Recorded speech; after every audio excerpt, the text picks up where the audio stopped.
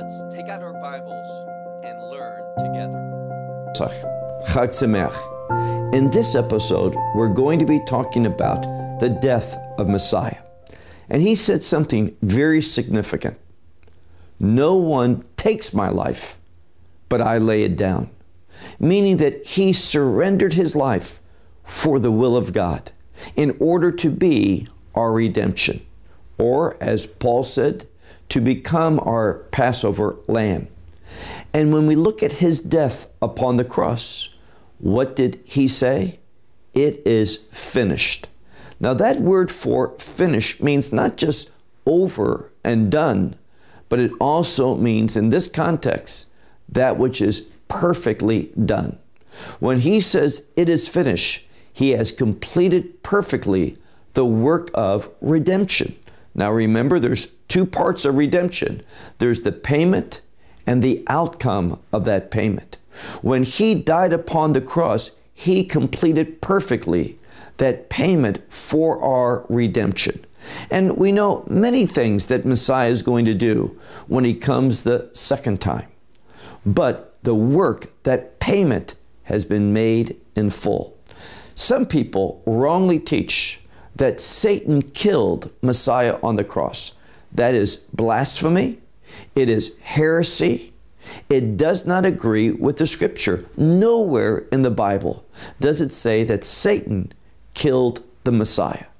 The scripture says, like a lamb, he went to the slaughter silently. He gave of himself. The Bible says, for God so loved the world that he gave his only begotten Son. He is the one that deserves praise. Satan, through the cross, has been eternally defeated.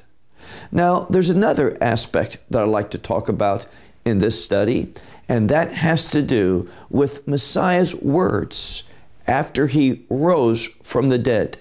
What he said to Miriam in the book of John chapter 20 and verse 17. He says to her, do not touch me. I have not ascended to the Father. Now, we know 40 days later, he ascended. But that same time, during that period after his resurrection, before the ascension, he said to Thomas, touch me and handle me and know that I'm not a ghost.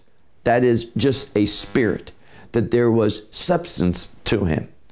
So do we know why that he said these words to Miriam, do not touch me? There's a lot of speculation, but we do not know the answer to that reason why he said that. But what we do know is this: Messiah's work on the cross is sufficient. He doesn't need to do anything to maintain our salvation. He has done it perfectly, sufficiently, and the enemy has been defeated. So do not think that there was something wrong or incorrect when he said, it is finished. He completed the purpose of God for his first coming into this world. It was a Passover purpose. He gave his life so we could experience redemption. And the evidence of that sufficiency is in the fact that Messiah was raised by God the Father from the dead. And the fact that we are saved by faith is attested to the outpouring of the Holy Spirit on another biblical holiday called the Feast of Weeks, or Shavuot.